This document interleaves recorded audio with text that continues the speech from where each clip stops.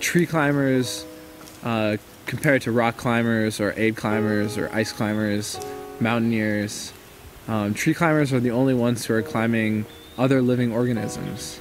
Climbing inanimate things is really great and all, but actually climbing another organism and having such a challenge of it, even an organism that's not moving, is quite spectacular. The first memory I have climbing a tree was when I was only 3 years old. I climbed all the way to the top of the tree. My mom later on, the next day, she took a chainsaw and chopped off all the branches on the first part so I couldn't climb to the top. But basically all my life I've been climbing trees.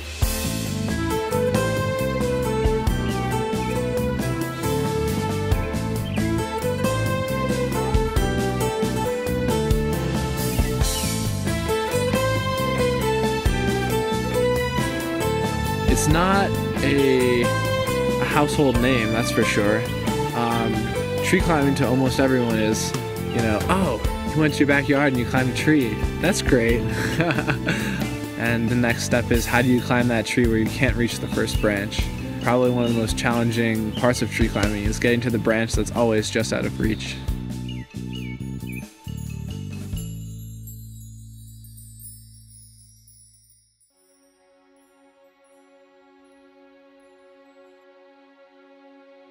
In order to reach that next branch, we traveled to California to climb the Giant Sequoia.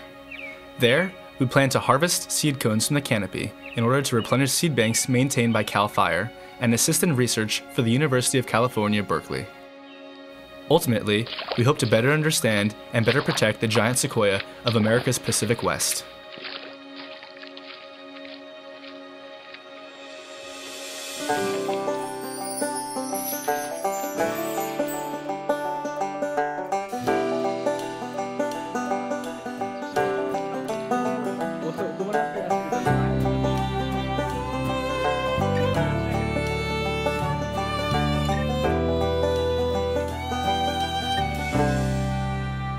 Twelve, 14, 16, 18, 20, 22, 25, 30, 2, 4, 6, 8, 40, 2, 4, 6, 8, 50, 2, 4, 6, 8, 48.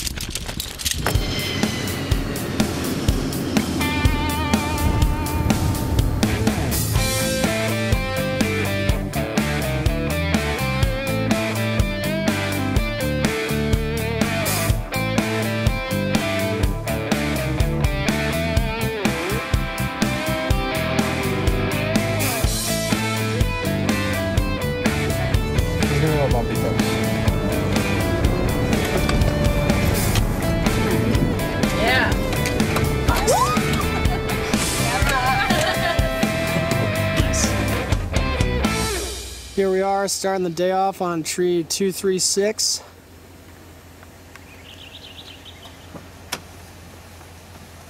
How's it going, Rob? Pretty good. Sweet, getting the day started, yeah? Oh yeah, it's a little bit foggy out today, but it's a little foggy. Stop us from doing some awesome climbing.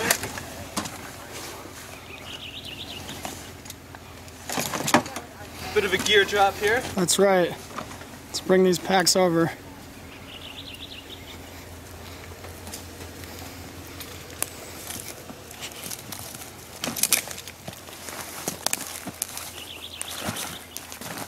All right. All right. We're off to our next stop. Sweet.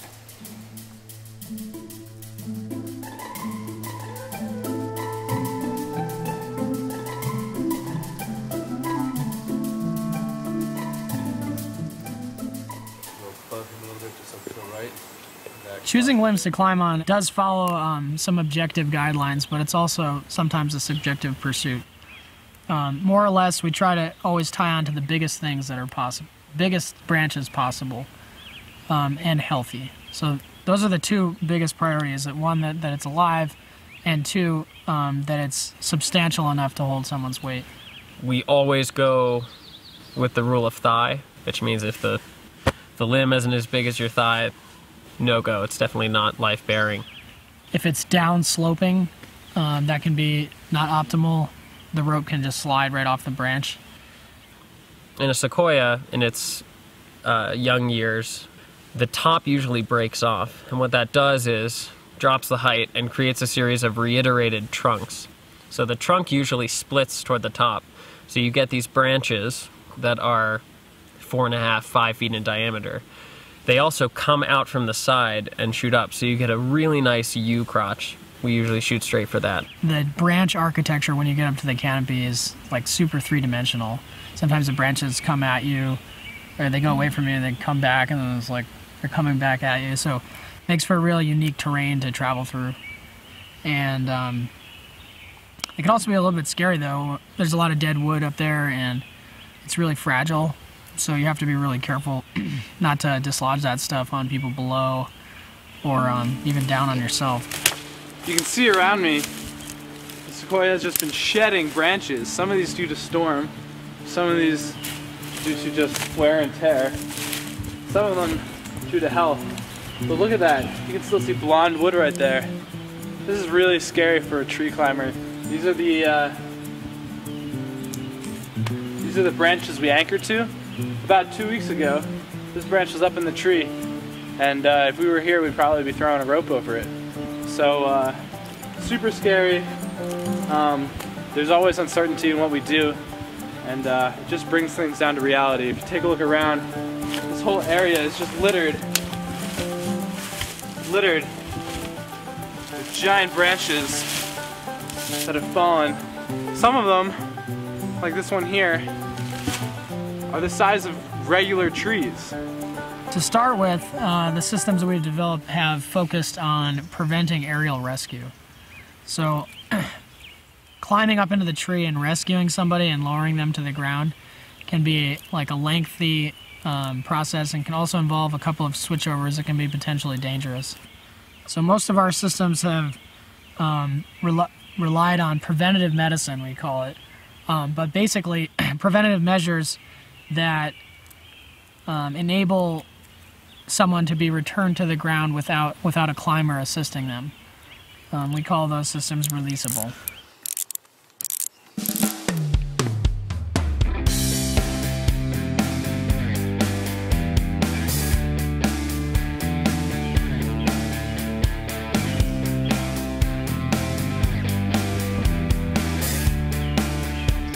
For the first few years of our tree climbing, we have been using a big shot, which is an 8-foot tall slingshot. It hits up to about 120 feet.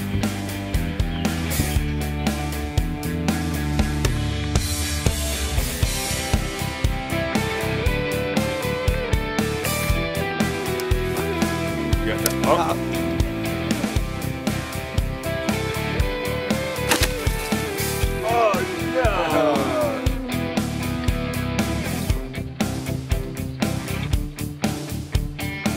So the crossbow being able to hit 200, 250 feet in a tree Fire in the hole!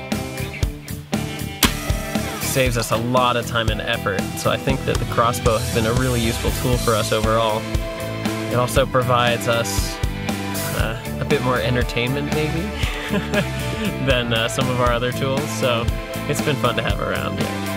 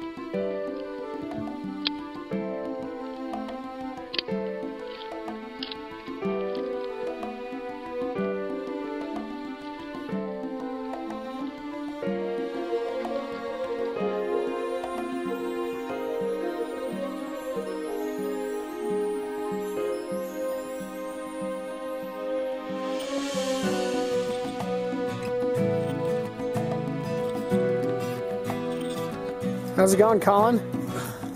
All right, dude. Let's get into the top of this tree. Nice. Switch over lines. Now off the full circle and on my individual lanyard up here at the top of the tree. Excellent. Ready to collect some seed cone. Nice.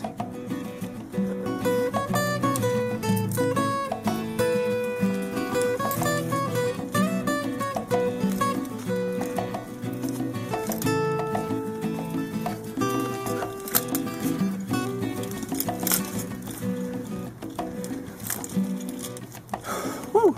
Nice.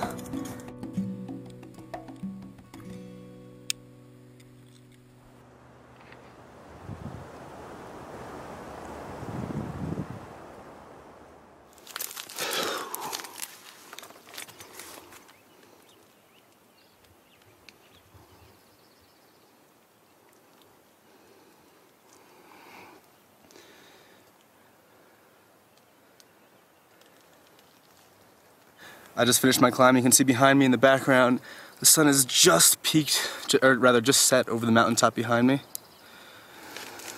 And here is the top of our tree. The tippy top is right there. You can see that our anchors are right here.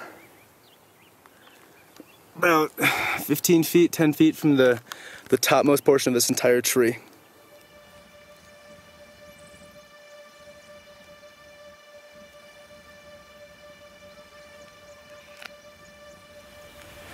A view from the canopy of a sequoia. Well, it's definitely one of the most magnificent things I've ever seen. When you're that high in the air and you can look out across the entire canyon of everything else, and you're looking over the tops of every one of those trees, and you can see from here to the horizon.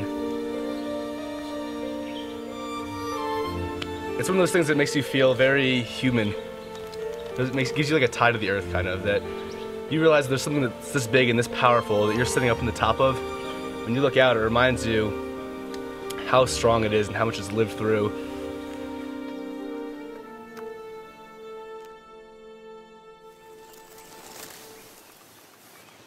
All right, we've topped out here at the top of tree 246. You can see above me, that's blue sky. So we are definitely over 200 feet tall and 200 feet high right now. And these seed cones right here is what we're going for.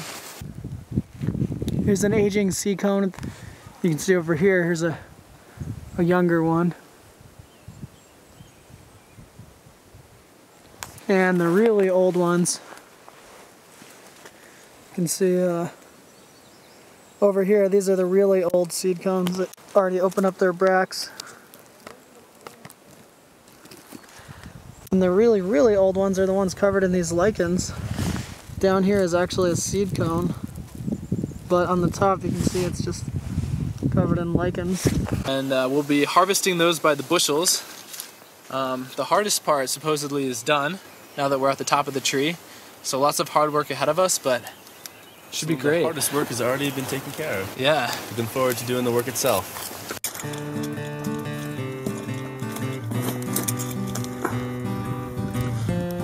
How's it going, Colin?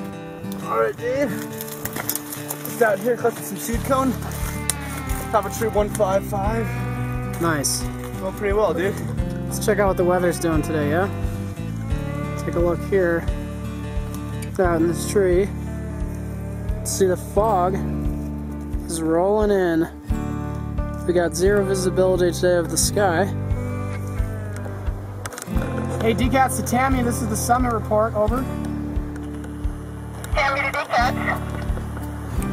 It's slightly after 9 o'clock, and the fog is moving in pretty well here, but there is abundance of cone in this tree 155, and we're going to continue collecting here. Over.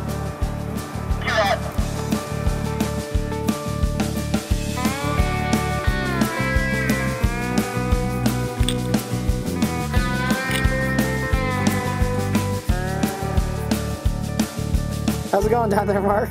This is awesome. Yeah, what do you got? There are a lot of seed cone in this tree. It's not exactly a beautiful day, but it's an interesting day up here. Top of the tree is in the clouds, and vistas blowing through. Right. Engulfed in clouds. Check this out. Look at this cone load. So many cones. Look at that. Pretty easy to collect them too, huh? Yeah. This one, not so good.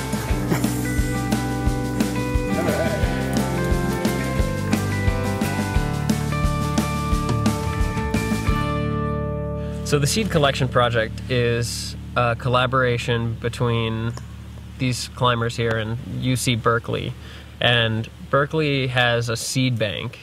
The seed bank stores seeds in case of catastrophic loss of sequoias, redwoods. They collect a lot of different cone types.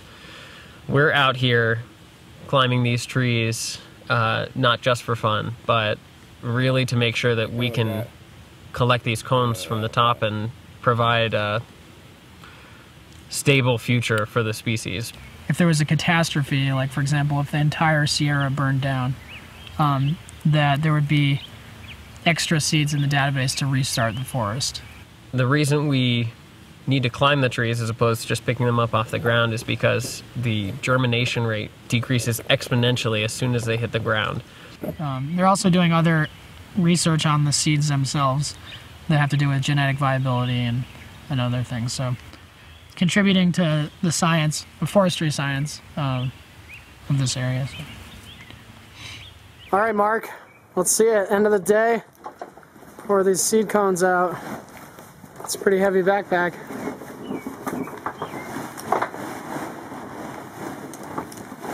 Giant Sequoia seed cone. Nice. That is impressive. And here's Tammy's taking the cone from the car to the wheelbarrow, and this thing is completely full of seed. There's sack number 2.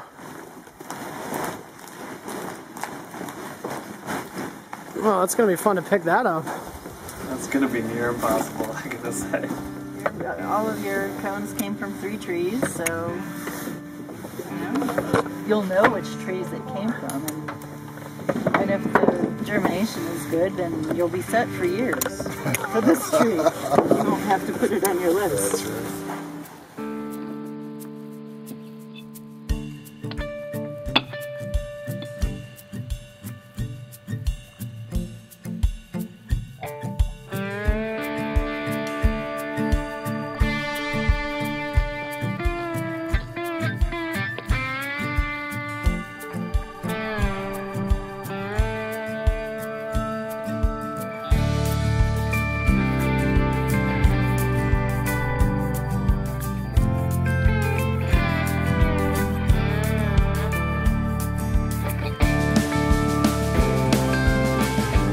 So if this isn't a world record, I'm not sure what is.